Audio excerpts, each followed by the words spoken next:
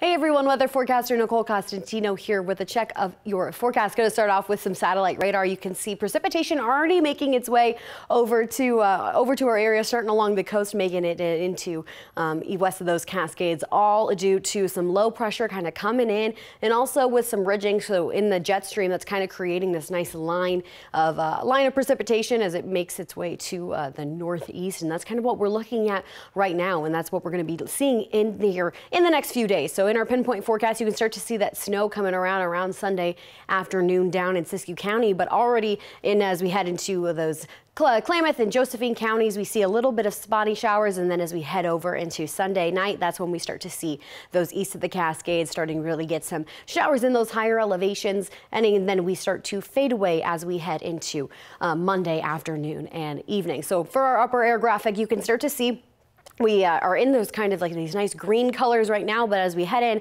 we're going to see some much colder air mass kind of dip in and then dip back out, and then dip back in again as we head into Tuesday. So this is showing us that we actually could have some chance for snow here in the Rogue Valley and in those very lower elevations. It's a little too soon to tell kind of what we're going to be looking at as well, if it sticks, if it's a lot, but because the front that's going to be causing it is kind of continuing to weaken as we head into the next few days. So we will be looking at it, but there is a chance, so that's fun. We're going to here's to hoping. For the coast tonight and tomorrow, we are going to be looking at rain. Patchy fog is going to continue into tomorrow and after midnight.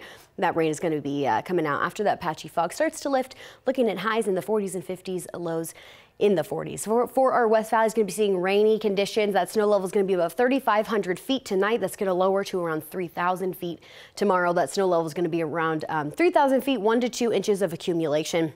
Highs are going to be in those 40s and 30s. Those lows are going to be in those 40s and 30s. East of the Cascades, going to be seeing rain and snow. That snow level is going to start out at around 5,000 feet, then lower to 4,000 feet after midnight. We're looking at around 15 to 25 mile per hour winds. We could be seeing gusts as high as 60 miles per hour for those east of the Cascades areas. Rain and snow is going to continue tomorrow, but that snow level is going to lower to 3,500 feet. Looking at 2 to 3 inches of accumulation tomorrow.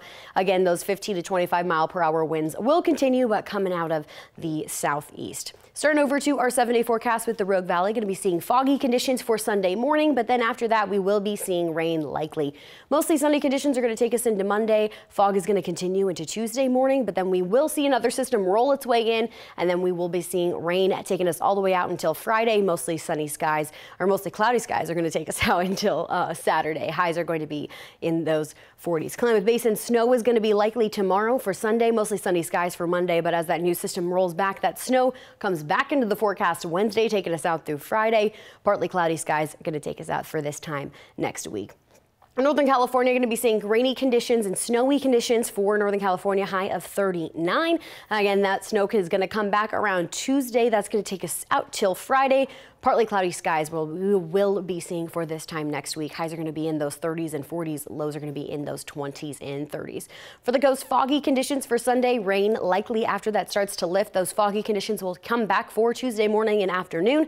That rain is also going to come back Wednesday, taking us out through Saturday. Those highs are going to be in those 40s and 50s. Those lows are going to be in those 30s and 40s.